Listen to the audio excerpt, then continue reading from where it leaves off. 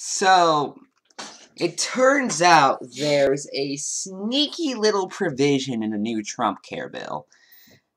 And that is, states will be banned from making single-payer systems. Now, this is because a few states, New York for instance, and another state, California, tried to implement single-payer, and I think New York has done so successfully. I'm not sure where California's at. But, yeah, let's just read.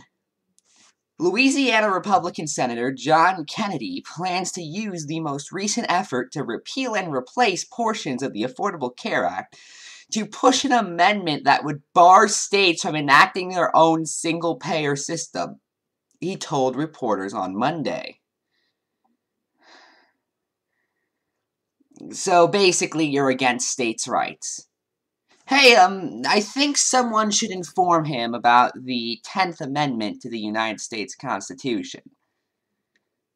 That being, things that aren't decided on a federal level are typically decided on a state level. That's how it's been interpreted, at least. It doesn't outright say that, but that's how it's been interpreted since the 1700s. That was one of the first Supreme Court cases.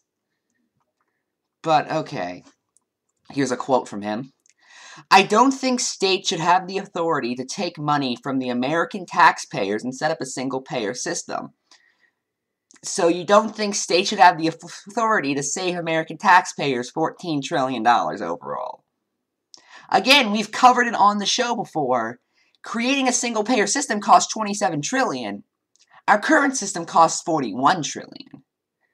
Creating a single-payer system would get us 70% of the way to balancing the budget. That's a provable fact.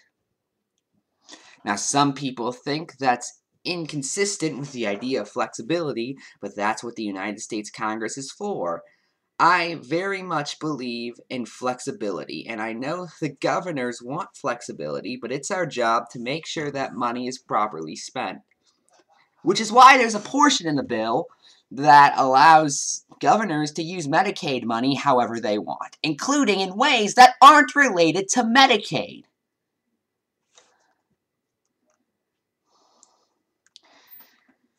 Oh, God. Okay.